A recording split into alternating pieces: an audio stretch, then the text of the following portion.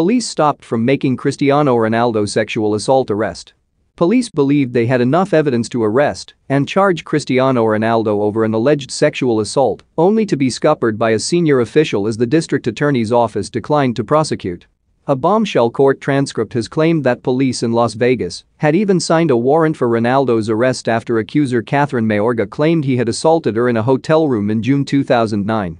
But Clark County District Attorney Steve Wolfson declined to prosecute the case with no explanation given. The claims were made by Mayorga's lawyer, Leslie Mark Stovall, in the U.S. District Court in Las Vegas on September 21 last year, but the transcript has only just come to light after being unearthed by The Sun. In the transcript, Stovall revealed, "What happened is when that arrest warrant was submitted to the district attorney's office, Mr. Wolfson declined to prosecute. He doesn't say why he decided to decline in anything, any argument is just speculation.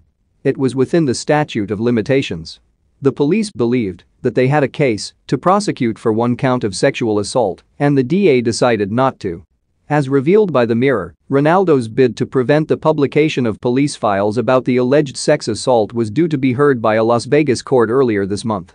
Ronaldo has been fighting an attempt by a newspaper to be given access to documents held by the Las Vegas Metropolitan Police Department.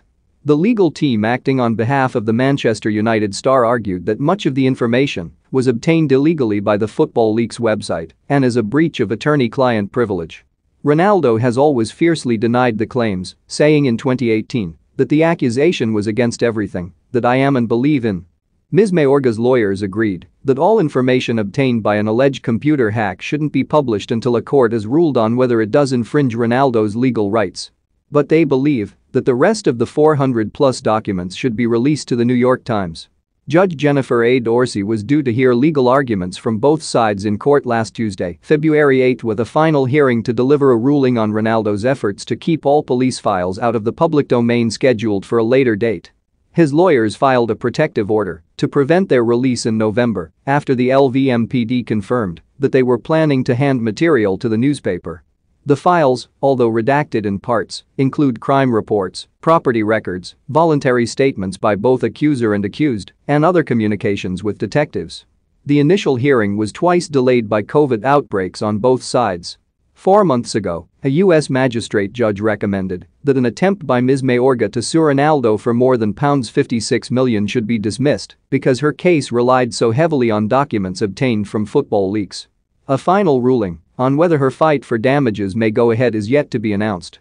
She accepted a $375,000 £276,260 payment from Ronaldo a few months after the alleged attack in his hotel suite at the Palms Place Hotel and signed a non-disclosure agreement. Las Vegas police confirmed in 2019 that Ronaldo would not be facing a criminal prosecution after reopening their investigation into him the previous year. Ms. Mayorga refused to confirm the identity of her alleged attacker when she made a complaint to the LVMPD the day after meeting Ronaldo. But she named the Portuguese forward and waived her rights to anonymity in an interview with Der Spiegel in 2018 after the German publication had been given information by Football Leaks. Ms. Mayorga said she felt compelled to speak out following the growth of the Number Me Too movement after it was revealed Hollywood film producer Harvey Weinstein had sexually assaulted a number of women. Ronaldo was negotiating his £80 million departure from United to Real Madrid when the attack